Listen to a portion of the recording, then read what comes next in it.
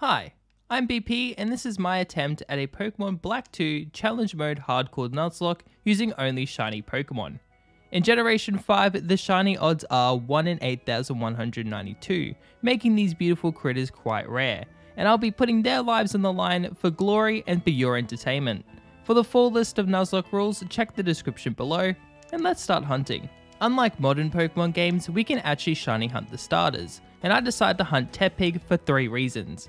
1. It has the best boss battle matchups amongst the starters. 2. It's probably the best looking shiny in my opinion. And 3. I don't have to select it, meaning all I have to do is press A, which saves a lot more time than you would think, and eventually it all pays off. Shiny Tepig! Shiny Tepig! Yes! Alright. Oh my god. Finally. Whew. After 8,558 soft resets, we finally find King the Shiny Tepig, and he quickly proves to be the ruler of the Crit Kingdom as we win not only the first rival battle with the Crit Tackle, but the second one as well. Finally, a useful Monarch. And even though King is an absolute gamer, Cheren is a really tough gym for just one Pokemon, so I decided to hunt for one more Pokemon in the Felicity Ranch, and I was hoping for a shiny Mareep, but well, let's just say I get one better. Holy oh my god. That's a shiny Railu. Oh my god.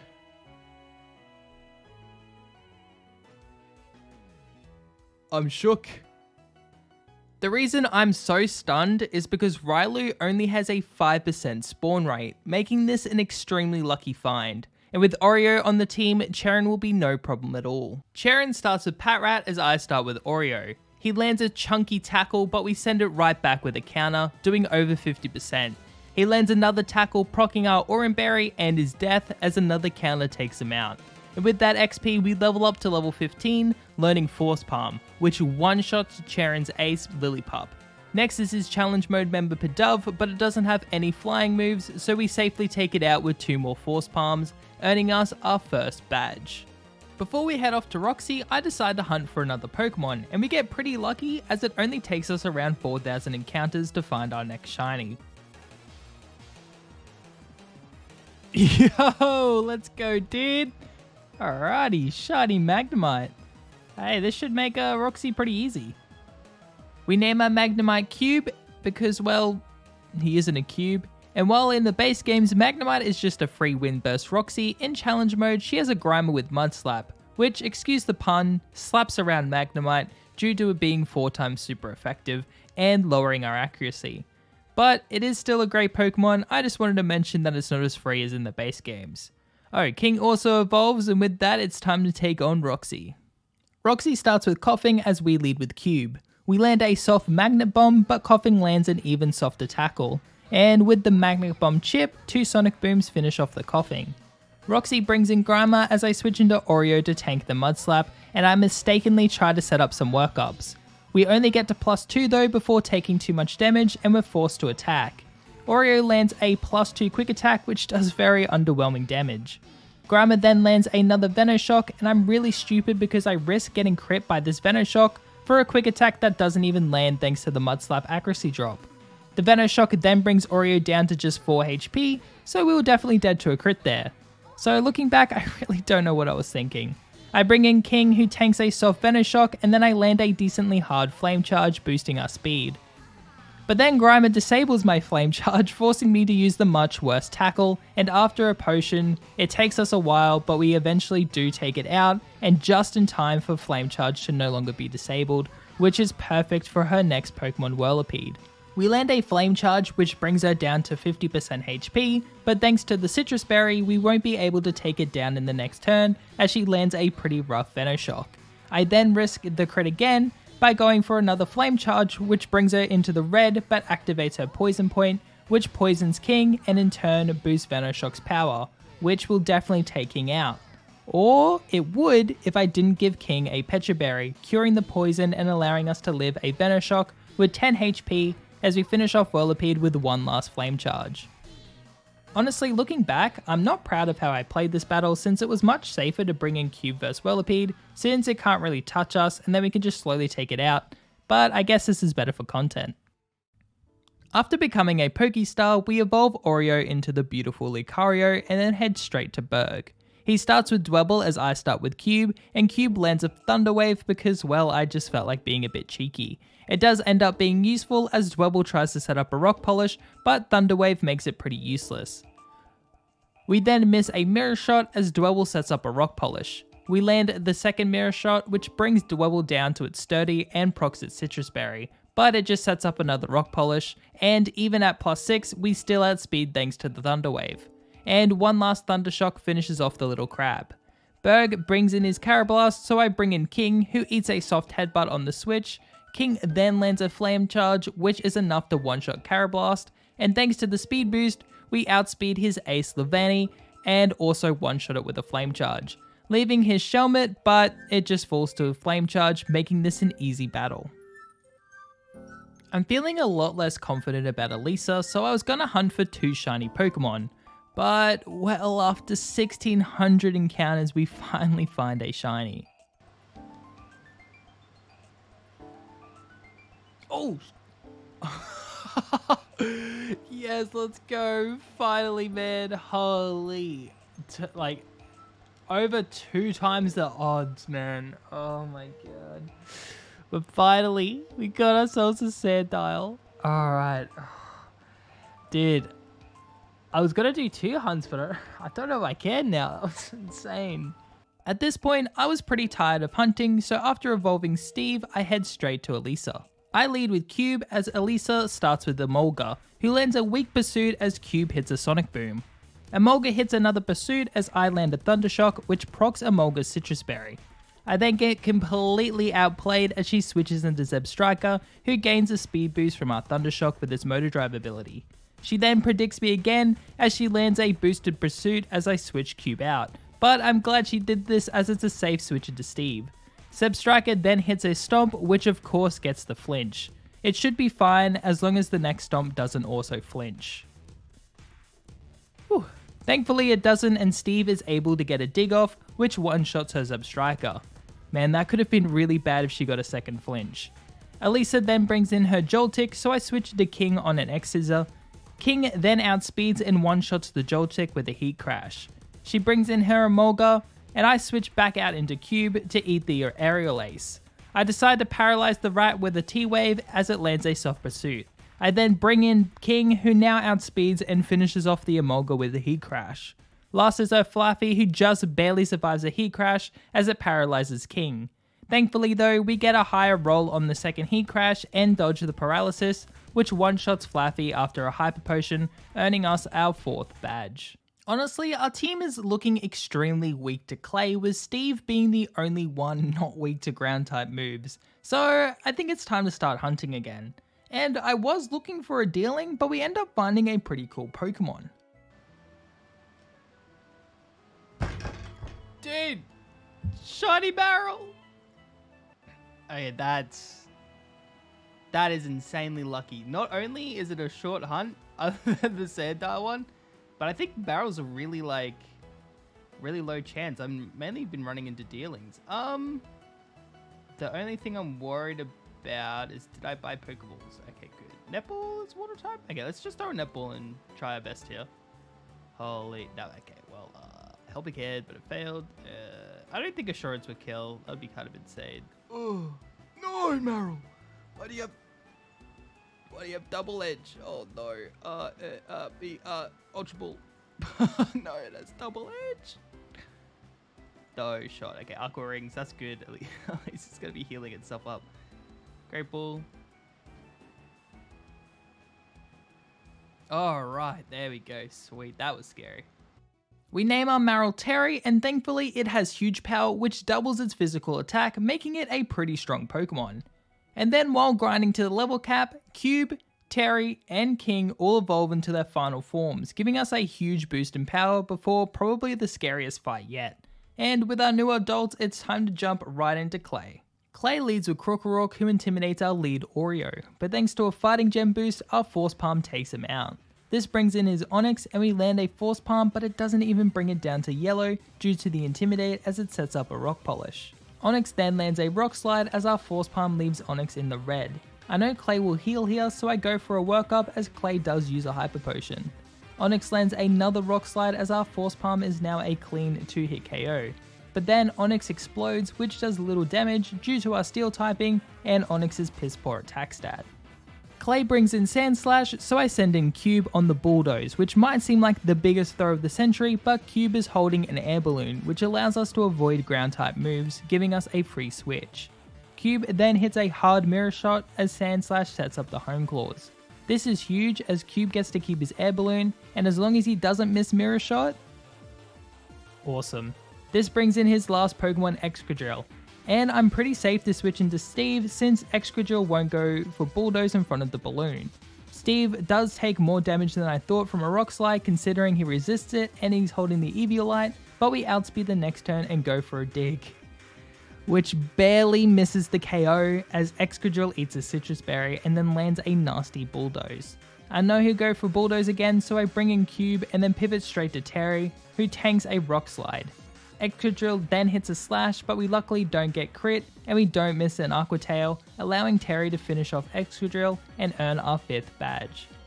Honestly, if Sand Slash didn't go for that Home Claws, we probably would have lost a couple of Pokemon in this battle, so thanks Sand Slash. While on the way to the next gym, Steve evolves into Krookodile and then we head straight to Skylar and her Flying type Pokemon. Skylar starts with Swoobat, who outspeeds and lands a Psychic on Cube, who retaliates with an Electro Ball, but it barely misses the KO. I know Skylar is going to heal here, so I go for a Thunder Wave, paralyzing the Swoobat, which lowers its speed, and in turn boosts Electro Ball's power, allowing us to one-shot it next turn. Next is our Water Turkey Swanna, who lands a pretty hard Surf before getting knocked out by a 4-time super effective Electro Ball. Sigalith is up next, but it misses a Hypnosis as Volt Switch one-shots it. I bring in King as she sends out Skarmory, and I thought it might outspeed, so I go for a Flame Charge, which does just over 50%. But then she goes for an Agility, allowing her to outpace me.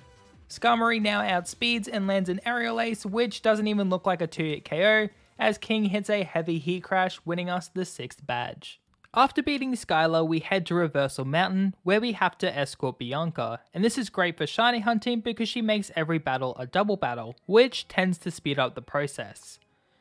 Well, tends to, it doesn't always, as it still takes us over 9,000 encounters, but we do eventually find our next shiny. Oh! Yo, let's go! Shiny Woobat. Oh my god. I was kind of hoping for a shiny like Spoik, but that's awesome. Oh my god. Alright, so we're going to kill Bashada first. Okay, hopefully that one shots. Yep, awesome. Oh my god, that's sick. Alright. Oh, she has like a full team, bro.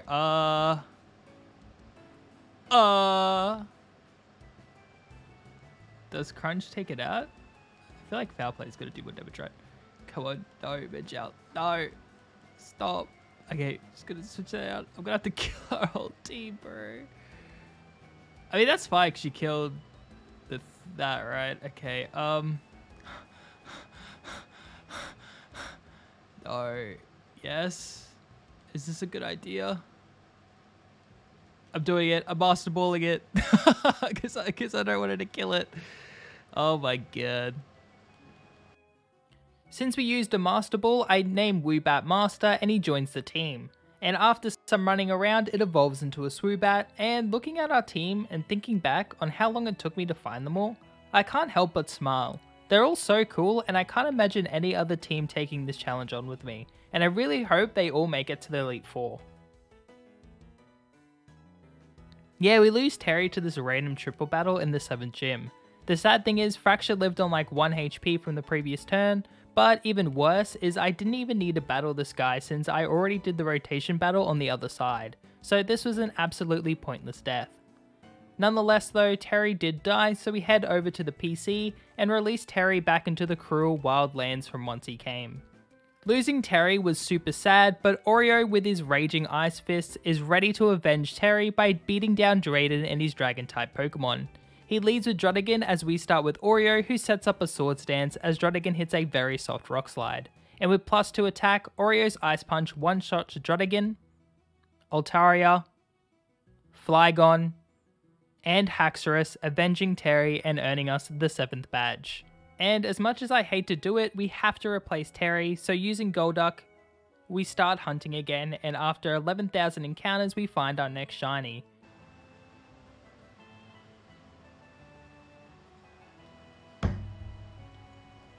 Oh yeah, dude, shiny Frillish. Oh my god.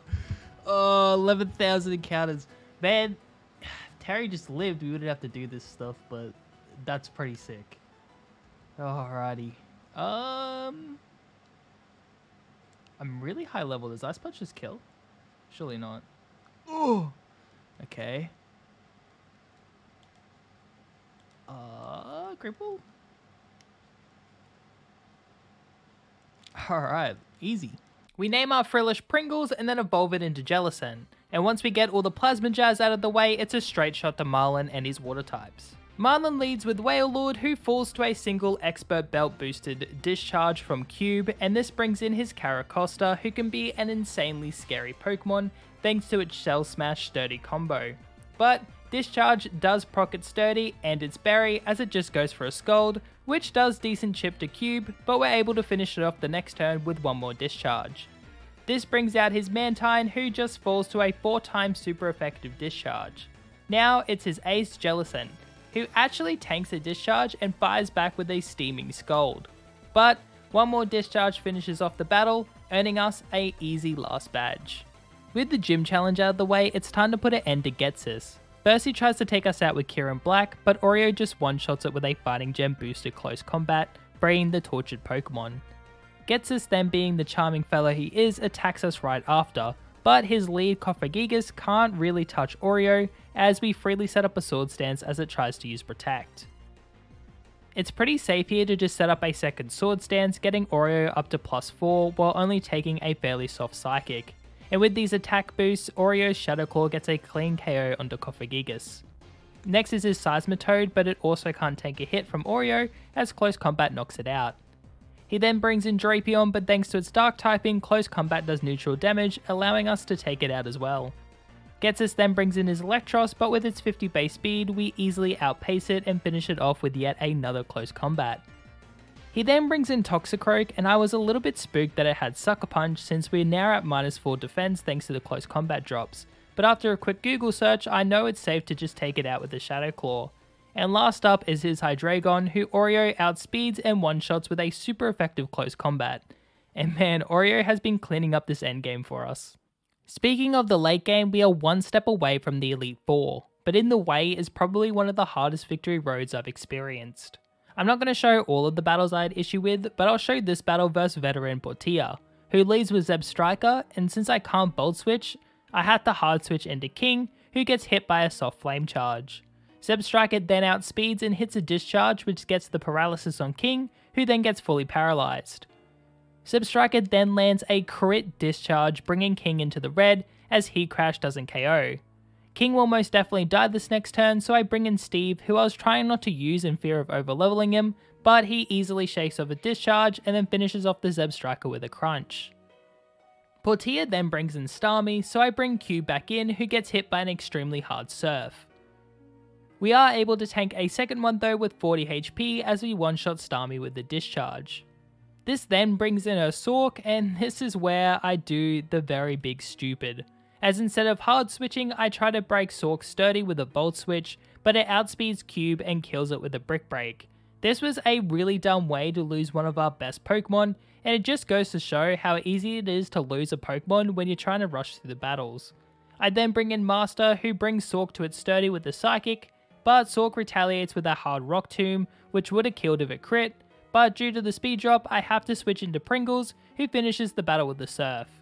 I don't know why I just didn't bring in Pringles from the start, as it would have saved us a lot of stress, but it happens, so we've just got to move on. The misplays keep coming though, as I accidentally triggered the last rival battle while leading with Master, and honestly this battle is really tough without Cube, as he leads with Unpheasant, and I thought it couldn't really touch Master as I set up a coal mine, but it lands a Swagger, confusing us. I decide to stay in though and try to set up a second coal mine. Luckily we don't hit ourselves in confusion, so we set up the +2 special attack and special defense. But Unpheasant lands a pretty powerful facade, bringing Master into the yellow. I risk another confusion hit as I try to hit a psychic. Thankfully Master breaks through and ends up taking out the Unpheasant. Next is his starter Samurott, and Master once again breaks through the confusion, landing a psychic and one-shotting the... No way. No way. Yeah, Samurott lived on a slither of HP and then crit surf to take out Master. This is really rough, but I bring in Oreo who sets up a sword stance as our rival uses a full restore. And at +2, close combat is enough to take out the water rat. Next is his Buffalaunt, but Oreo easily takes it out with a super effective close combat. Last is his Simisage, and to make sure we don't get outsped in one shot, I bring in King. But King isn't full HP because again I wasn't ready for this battle, as Brick Break brings us into the yellow. I risk getting crit by Brick Break here as I go for Heat Crash, and thankfully he doesn't get the crit, allowing King to one-shot it with the Heat Crash, winning us the last rival battle.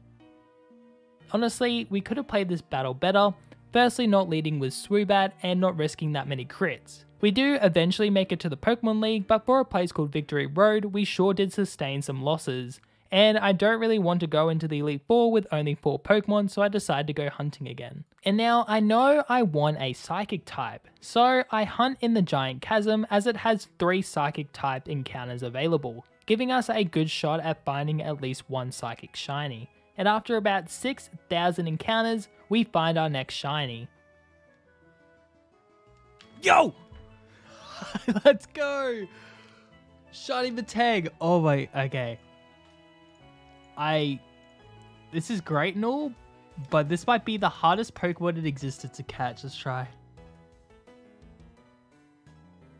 Alrighty. It did raise its defense, so it could probably... Oh my god. It takes us a while, but after about 8 minutes, we catch Mustang the Shiny Matang.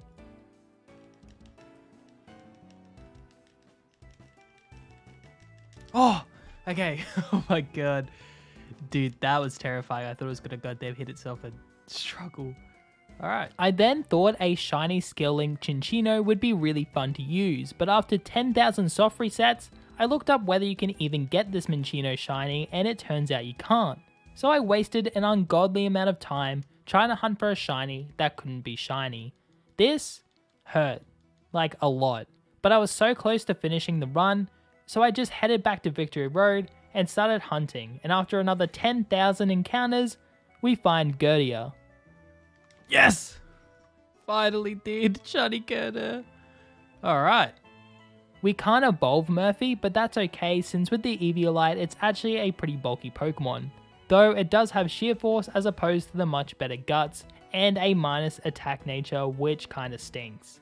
I then EV train my new friends, which causes Mustang to evolve into Metagross, who has one of the best shinies. I mean, look at him. He's just gorgeous. And now, with everyone at the level cap, we head in to take on the Elite Four. This is our final team at the level cap, and it's time to head into the Elite Four. I decided to start with Caitlyn as she is by far the easiest Elite Four member since Moxie Crocodile kinda just runs through her whole team. Caitlyn starts with Musharna, and I wasn't too sure if Crunch would one-shot, and I don't have a Chesto Berry, so it could be a bit awkward if we get hit by Hypnosis. But I risk it and go for a Crunch as she actually switches out Musharna for Renewnicholas, which comes into a Crunch one-shotting it. This gives Steve a +1 thanks to his Moxie ability. Next is our Life Orb Metagross, who can really hit hard, but Steve outspeeds and one-shots it with a +1 Earthquake. And from here, it's a clean sweep as Crunch one-shots Sigilyph, Gothitelle, and Musharna, who kicked off this massacre. Well, that was an easy first battle, and now it's time to take on Chantel. Chantel starts with Cofragigas, and Steve with a Dark Gem boosted Crunch one-shots it. But we don't get a Moxie boost due to Cofragigas' ability Mummy, which when you make contact, replaces your ability with Mummy. Chantel brings in Chandelure, which in challenge mode has a Choice Scarf, and it should either go for a Fire Blast or an Energy Ball here, so I switch into King who resists both. So King comes in on a Fire Blast, which actually does a good chunk of damage. And now I do the big dumb. Instead of getting a free switch into Pringle, I stay in with King and go for a head smash. So Chandelure hits a Fire Blast, which we live, but then we hit the head smash. This was a super dumb death, and it's sad to lose our very first shiny of the run to my small brain, but on the plus side, this gives us a free switch into Steve as Chantel brings out Drifblim. Steve then outspeeds and hits a crit crunch, one-shotting the Drifblim and giving us a Moxie boost. Golek comes in next, but all it does is give Steve another +1 as Crunch one-shots it. And Bayonet also can't take the draw pressure of our Crocodile as it falls to a Crunch, winning us our second Elite Four match, but not without a heavy loss. King, you were the best of us all, and you will be missed. Next is Grimsley, who starts with Liepard as we start with Oreo. Liepard lands a normal gem boosted fake out, but thanks to Oreo's inner focus ability, we don't get flinched and freely set up a sword stance. Liepard then outspeeds and attracts Oreo, which can cause some problems as Oreo is far too starstruck to hit Liepard with a close combat. This then allows Liepard to land an Aerial Ace, which brings Oreo down to just above 50% HP, but we break through the attract this turn, landing a close combat and taking out the Liepard. Crocodile comes in next, and thanks to its Intimidate, Oreo is down to just +1 attack, but +1 is all we need to take it out with a close combat. I mean, we did crit, but let's just believe in Oreo's power and say he didn't need it.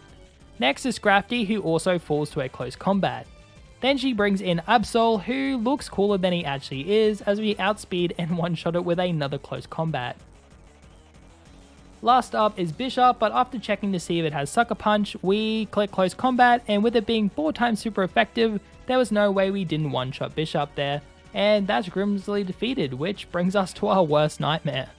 Marshall worries me greatly since his team is by far the most threatening out of all the Elite Four members, and in challenge mode, this threat is only elevated since his Conkeldurr is now holding a Flame Orb as opposed to his normal Citrus Berry. This guarantees Conkeldurr gaining burnt, and thanks to its Guts ability, this gives it an attack boost. It also has Earthquake, which rips through my team, so I'm pretty worried, but hopefully we can pull it together and beat our last challenge before the champion. Marshall starts off with a Muppet King throw as we start with Mustang. I set up a Hone Claws as throw hits a weak Rock Tomb, but thanks to our Clear Body ability, it doesn't get a speed drop. I set up another Hone Claws as throw hits a soft payback. And now at +2, Mustang hits a Zen Headbutt, taking out throw. Marshall then brings in his scariest Pokemon Conkeldurr, and I once again do the big stupid, and instead of just pressing a +2 Zen Headbutt, I switch into Pringle. I think I was just really scared of Conkeldurr living and landing an Earthquake, but I'm immediately punished for this passive play as Conkeldurr uses Bulk Up, boosting its attack and defense by 1, while getting burnt by Flame Orb, boosting its attack even further with Guts. So now I'm in trouble. I stay in with Pringles and land a Shadow Ball for Chip as Conkeldurr gets greedy and sets up another Bulk Up. We land another Shadow Ball, but it barely misses the KO as Conkeldurr misses the Stone Edge, and thanks to the Shadow Balls, the burn takes him out. So never mind, we're never punished. But that could have been really bad if Marshall wasn't as bad at the game as I am. Next is his Lucario, so I switch into Murphy for his first battle as Lucario sets up a Coal Mine on the switch. So I'm once again in danger. And I forgot to give Murphy Drain Punch, so we have to rely on the infamously inaccurate Dynamic Punch. Lucario sets up another Coal Mine, and Murphy, the absolute legend, against all odds lands a Dynamic Punch, wrecking the Lucario. Next is Menshao, who goes for a bounce as we miss Scary Face. I switch into Pringle to tank the bounce on the switch, and it does a huge amount of damage thanks to a critical hit, but we're still above half HP. I go for a Will-O-Wisp, but Menshao springs into the air, avoiding the attack. So we just go for another Wisp as Menshao comes down. Now Menshao is burned and has halved attack, making it pretty useless. I then freely bring in Mustang as Menshao springs up into the air again with Bounce. Mustang does get hit by the bounce and it sadly gets paralyzed, but Mustang breaks through this turn as Zen Headbutt finishes off the Menshao. Next is Sork, who outspeeds and lands a decent Brick Break as Mustang gets fully paralyzed. I don't want to risk a crit, so I bring in Pringle, who phases through the Brick Break. Sork then lands a crit payback, bringing Pringles to 42 HP, but Cursed Body activates, disabling Sork's payback as we land a Will-O-Wisp, halving its attack and breaking its sturdy. After neutering Sork, we bring in Murphy back as Sork lands a pathetic Rock Slide. Sork then hits a harder Brick Break, but Murphy once again hits a Dynamic Punch which barely misses the KO, but brings Sork into the range of burn damage which takes it out, winning us our last Elite Four battle. Honestly, we could have just swept with Mustang, but I think this makes for a more dramatic and entertaining martial fight, so I hope you enjoyed it. But now it's time for our final challenge.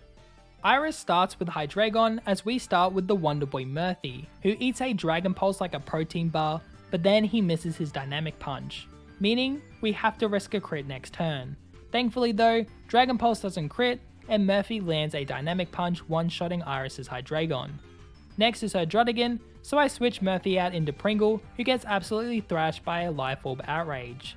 Thankfully though, Cursed Body activates, disabling Outrage, but since it's still locked in, we get a free turn as I land a Will-O-Wisp, halving Druddigon's attack as it gets confused from Outrage being disabled. I then bring in Steve as Druddigon hits itself in confusion. I then set up a Hone Claws with Steve, boosting his attack by 1, as Druddigon hits a super hard Focus Blast.